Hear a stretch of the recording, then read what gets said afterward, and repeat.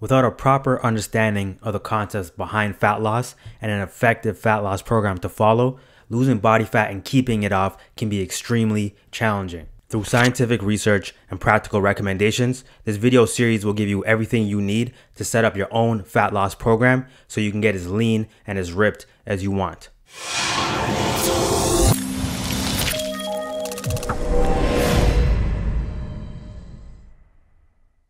This first video of this series will cover how to set up a fat loss diet.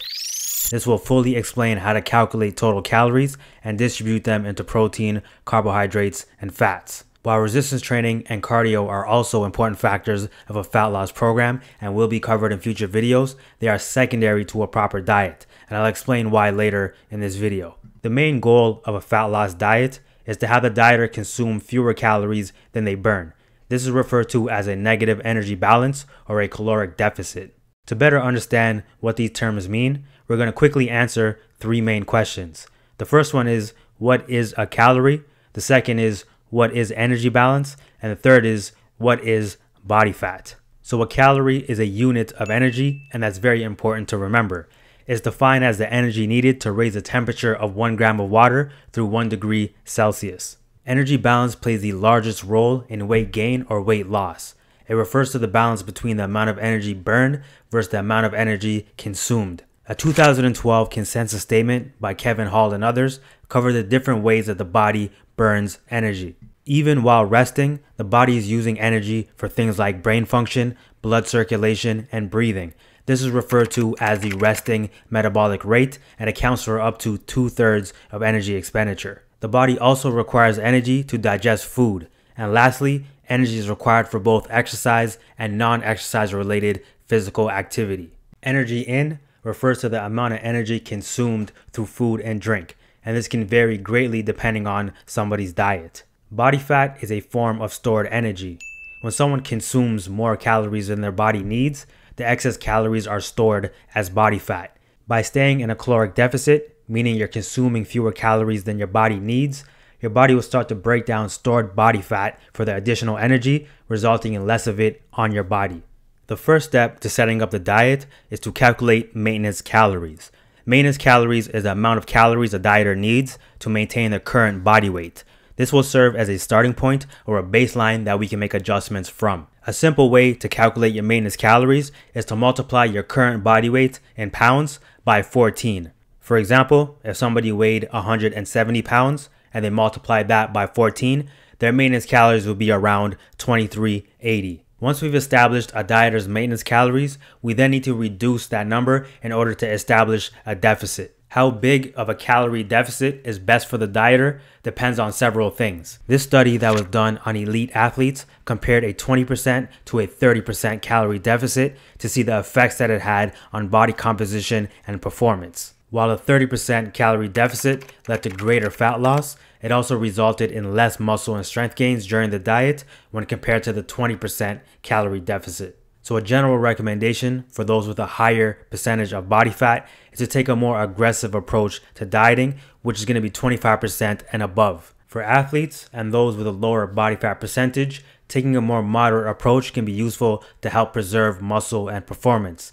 This can be done with a 10 to 20% calorie reduction. Once we've established how much of a deficit is appropriate, we need to subtract that from the maintenance calories. So if we were to establish a 20% calorie deficit, we would subtract that from our maintenance and we would end up around 1,904 calories. So once we have our dieting calories established, we need to distribute them into protein, carbohydrates, and fats. The first macronutrient to establish is your protein, and I actually did a full video on this subject, which I'll put a link to in the description below. While the recommended intake is around 0.8 grams per pound of body weight, relatively lean individuals should consume around 1 gram of protein per pound of body weight while they are dieting. So if the dieter was 170 pounds and was to consume 1 gram of protein per pound of body weight, they would simply consume 170 grams of protein.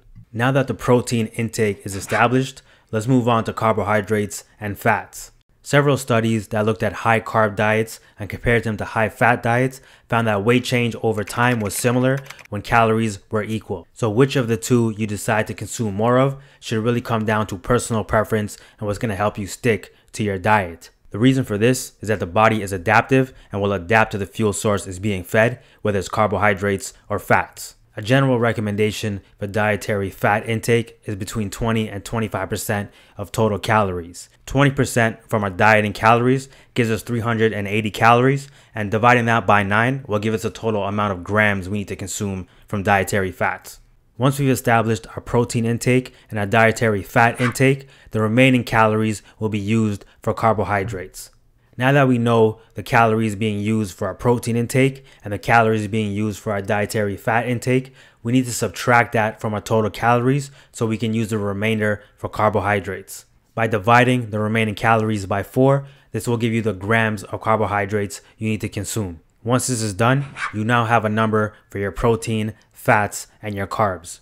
So let's quickly recap these calculations and bring everything together. So the first thing we did was establish our maintenance calories by multiplying total body weight by 14. We then decided on the amount of a deficit we wanted to establish and subtracted that from the total calories. Once we calculated our diet in calories, we then established our protein intake, which was around 1 gram of protein per pound of body weight when dieting. We then calculated our dietary fat intake based on a percentage of our total calories. By subtracting the amount of calories needed for our protein and the amount of calories needed for our fats, we use our remaining calories for our carbohydrates. We now have our calculated numbers for our protein, carbohydrates, and fats.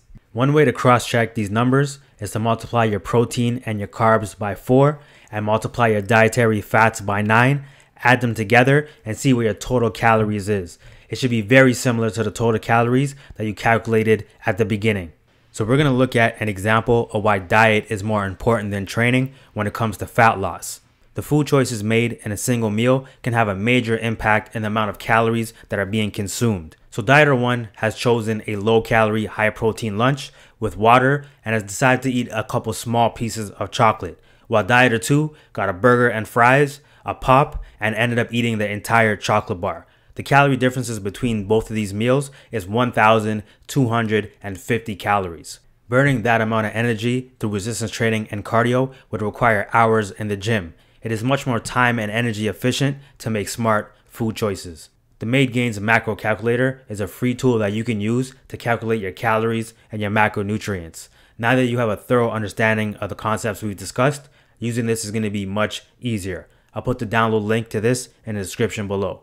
So the next video in this video series will be about dieting strategies that will help you stick to your diet. So if you'd like to see that video and other videos like it, don't forget to subscribe to this YouTube channel. And if you found this video informative, please give it a thumbs up and leave a comment below because that helps me out and helps the channel to grow.